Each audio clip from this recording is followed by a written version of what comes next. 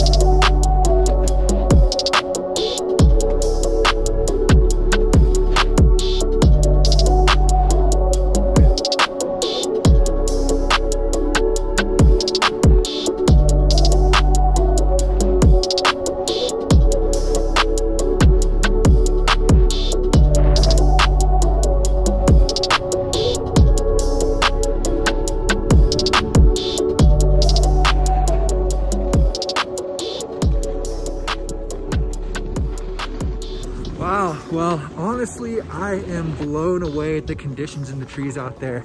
I was not expecting to find snow like that at all. And honestly, wasn't even planning on filming today, but I told myself if the snow was good, I'd make a quick video and share that with you guys. If you've been following along, you know it's been a pretty slow start to the season here in Colorado snow-wise. So that was actually some of the best turns I've had all year. Really stoked on it. And the Camel 2 did really well also. Floated really good, maneuvered through the trees easily. Not gonna go into a ton of detail, but make sure you're subscribed because gonna have a comprehensive review coming soon. Appreciate you guys watching. Hope y'all enjoyed the video. And I'll see you guys in a new video next time. Later, guys.